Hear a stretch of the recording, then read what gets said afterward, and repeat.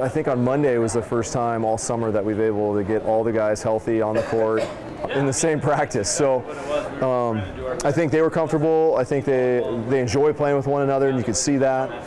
But we weren't as sharp as we needed to be, so we'll have to watch some video, get a little bit better for the next match. There's a lot of just offensive connections that need to be improved. Obviously, you can see that a little bit tonight with Maddie and Micah. They haven't played together. Obviously, Maddie always takes a little bit of time to get going because he plays on the left all season, and then we put him on the right.